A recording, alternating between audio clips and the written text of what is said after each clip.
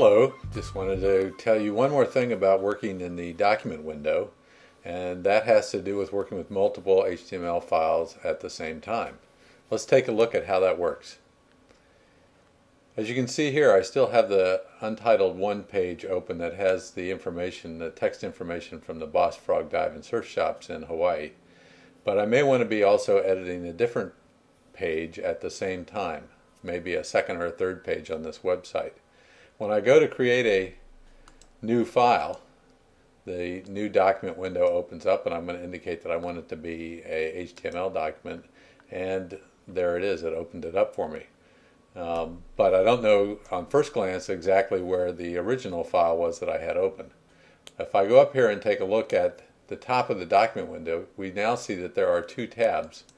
One that is for the text that I had for my first page, and the second one indicates a blank Untitled 2 page. And notice now that I have a completely blank page here ready for me to work with. You can open as many new files as you want, and it will continue to add tags to the tabs, to the window, and each window will have its own particular page of information in it.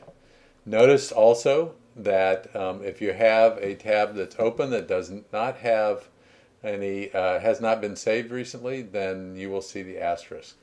And untitled pages are those that you haven't saved yet.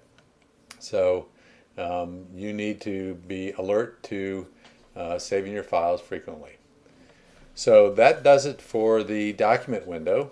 I think we've given you a fairly comprehensive overview of what the document window can do, and I hope now you feel much more comfortable working with Dreamweaver as a result. So I'll see you in the next one.